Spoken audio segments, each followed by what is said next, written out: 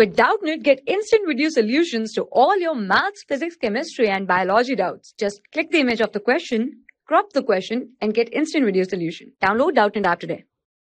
Hello everyone, a negative charge is coming towards the observer. The direction of the magnetic field produced by it will be as seen by the observer. Option first, clockwise; second, anti-clockwise; third, in the direction of motion of charge; fourth, in the direction opposite to the motion of charge.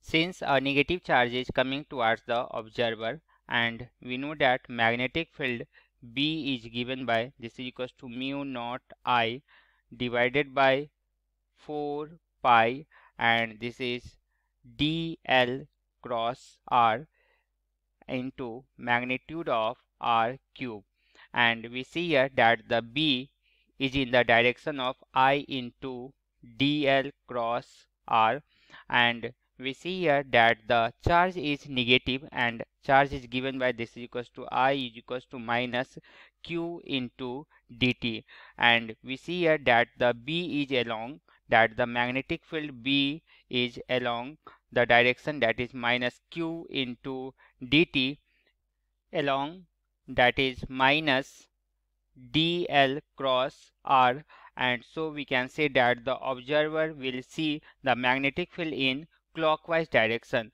Therefore, a negative charge is coming towards the observer. The direction of magnetic field produced by it will be in the clockwise direction. So we can say that this is in the clockwise direction. Now we check this option, and this option match with the option first. So this is the right answer. I hope you understood. Thank you.